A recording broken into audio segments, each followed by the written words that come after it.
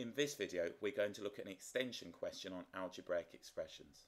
The question says, if f of x and g of x are polynomials of degree 7 and 8 respectively, state the degree of a, f of x plus g of x, b, f of x squared, and c, f of x multiplied by g of x. If we look at f is a polynomial of degree 7. So an example could be the f of x is equal to something as straightforward as x to the power of 7 plus 5. If we look at g could be something as straightforward now as x to the power of 8 minus 3. So we have a polynomial of degree 7 and a polynomial of degree 8. So all I've done is given examples of what f and g could look like. If we start with the first question, if we add these two together, we will simply have a polynomial of degree 8. We can see that this is the highest power of x. So if I was adding a cubic and a quadratic, I would end up now with a cubic. So all we need to do is take now the highest degree. The highest degree is 8. So if we add the two, the degree will be 8. If we just look at that, I'm going to have x to the 8th plus x to the 7th plus 2. And that would be now our new function if we added them. So in this particular case, we could say that this was the h of x, for example. Okay, let's now look at squaring f. So what we're going to have is x to the power of 7 plus 5, and then we'll have x to the power of 7 plus 5. We can see quite clearly, if we expand the brackets, the highest power is going to come from multiplying x to the 7th by x to the 7th.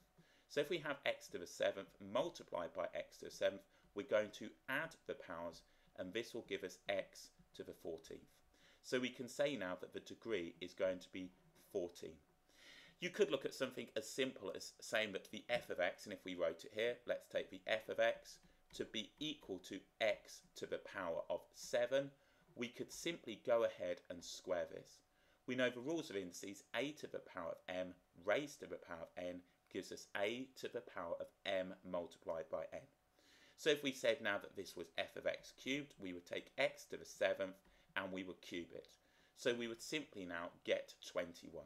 So all we need to do in this particular case is multiply 2 by now the degree. So in this case it's going to be 14. And as we can see with this, nice straightforward examples of what we're going to end up with. If we now look at the f of x multiplied by the g of x, we've got x to the power of 7 plus 5 multiplied by x to the power of 8 minus 3.